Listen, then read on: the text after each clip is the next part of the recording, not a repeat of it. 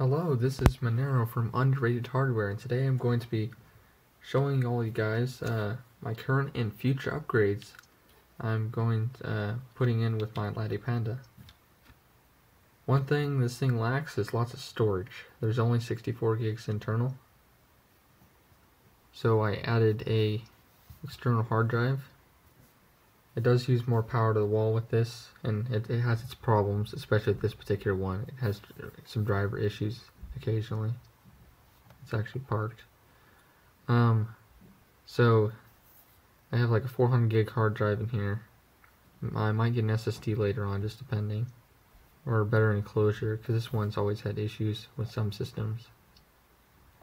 And then, as I guess a bigger storage upgrade for stuff like music and files that don't need much, I can get I bought a big SanDisk. Let's see, get the lighting right. 256 gigabyte micro SD card. I got it on sale. It was like 60 bucks a while ago. Still haven't opened it up. And this I will be able to mount to the Lattepanda. Just plug it in the slot, and it should just recognize it and give me some more storage. Now, of course, one thing I tried on this is I tried some more intensive games, War Thunder and a couple other games, and well, you could play them on the integrated graphics, but it wasn't quite good enough. Now, originally I was going to use an RX 580 for testing out some of these games, with external graphics, but then I decided, hey, what if I could upgrade the experience? And also so happened to be that I found a GTX 1080 on Craigslist for a greatly discounted price. And so I went and picked it up. I actually have it over here. I'll bring it into picture here. And it's been used some. Pretty big. It dwarfs the Lattepanda. I'll get another shot later of it, of how big the 1080 is compared to it. This is a Founders Edition. It is going to be a massive bottleneck, but hey, may as well have fun with this project. So I guess I'm going to install a micro SD card. The hard drive's already mounted. I've been trying to get Linux to boot off this drive, Ubuntu, but apparently this drive's just been picky about when it boots up. The bootloader gets kind of confused because it doesn't like to start up correctly, and so it's iffy. Like, I haven't been able to get to the desktop. I've gotten to the command line, but it's having some problems. So I'll probably try another enclosure. I've already tried like 3 hard drives in this one. It's the enclosure that's doing it. And later on I'll probably put Hackintosh with this. I know High Sierra has good support for the GTX 10 series cards.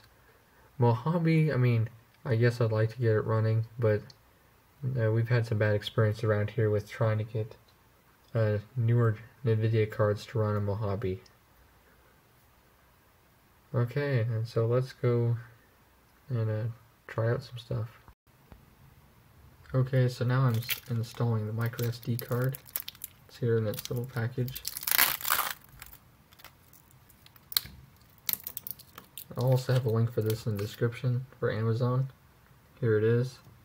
You can install it while it's running, because it's just like any other USB. It mounts it as a USB adapter to this micro SD card slot.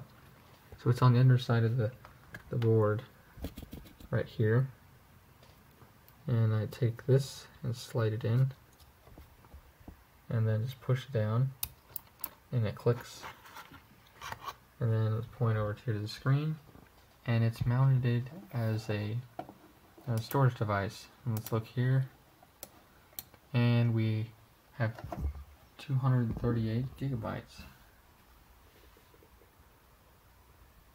And then I can now put some of my programs and music on it.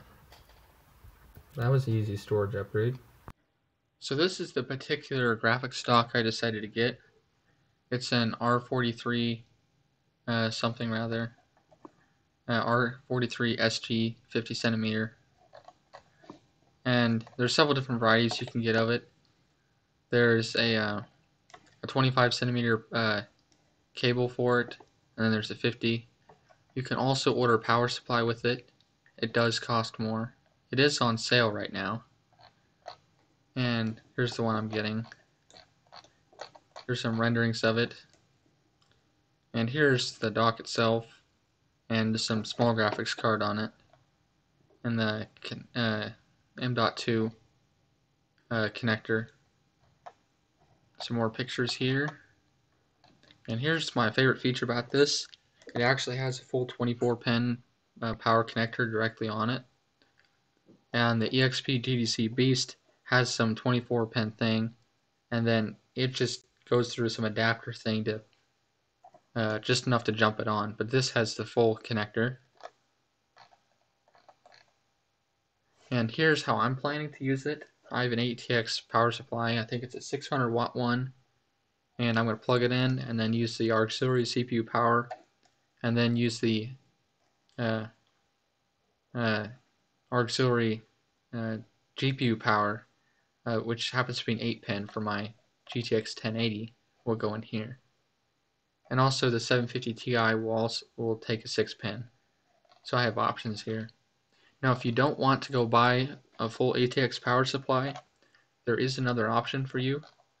You can go and pick up a Dell power brick that plugs in right here, and then it comes with leads that go up and allow you to power your card.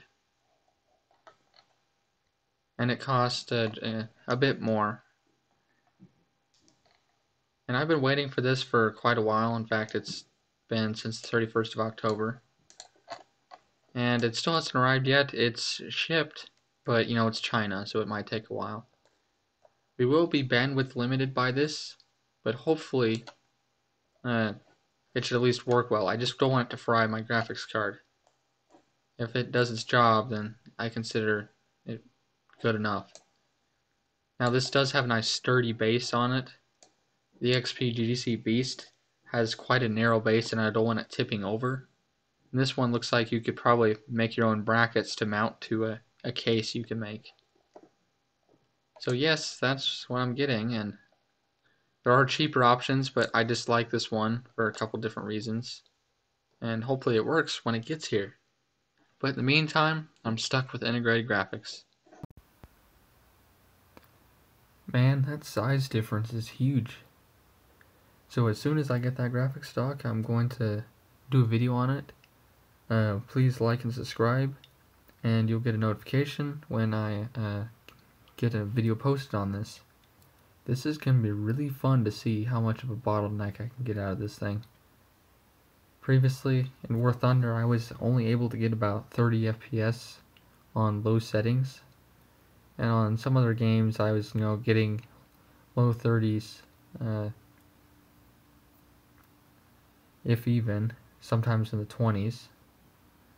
And with the integrated graphics, it was playable if I really turned it down to ultra low, but then it didn't look good. So this should be able to make it a lot more fun. Well, I'll see you in the next video of underrated hardware.